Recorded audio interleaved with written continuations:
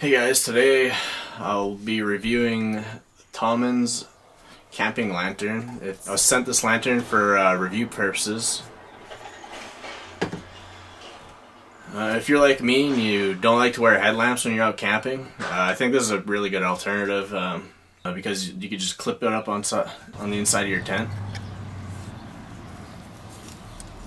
Or if you got a guy line, paracord or something like that, you can just clip it on there and just hang it on top of wherever you need.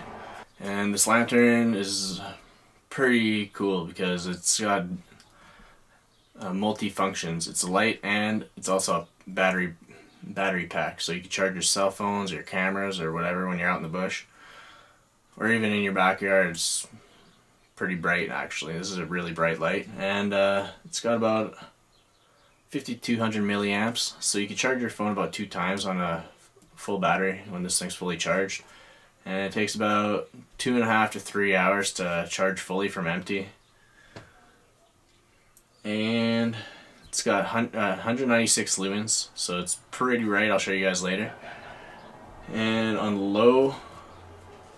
low setting, you get 130 hours of lifetime, and on high you get about 10 hours, so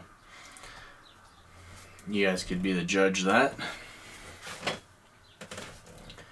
And then when you click the button once, it'll just tell you how much battery's left.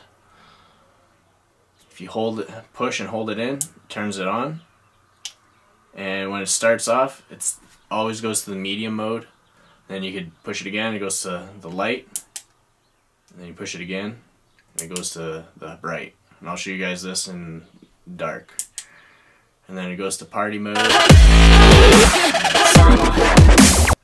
Then you do it again, it goes to SOS. In case, if you got this in your car, you can use it as an emergency light, so it'd be pretty good that way. And you hold it again to turn it off. And right here in the front, you could just pry this open.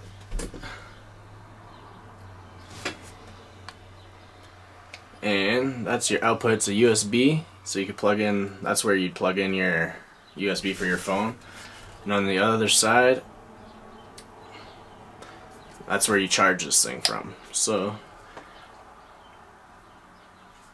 and I'm pretty sure this thing is water resistant, just because the way the plugs are for this.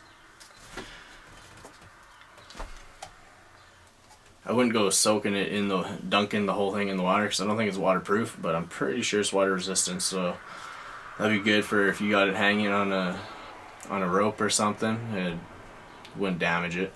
And it's got a really nice feel to it. It's got a little bit of weight.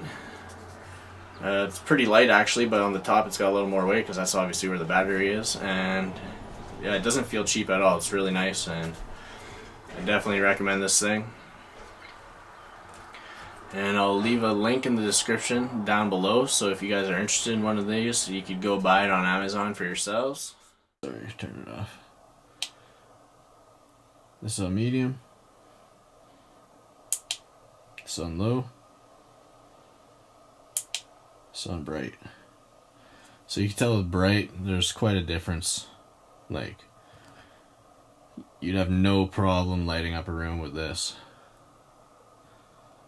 And then strobe.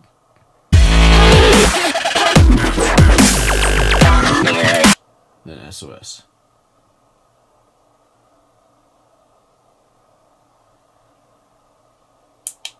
And back to medium. And that's how she works in the dark. Alright, well, thanks for watching, guys, and yeah, like I said, I'll leave the link in the description if you guys want one of these suckers, because they are pretty handy.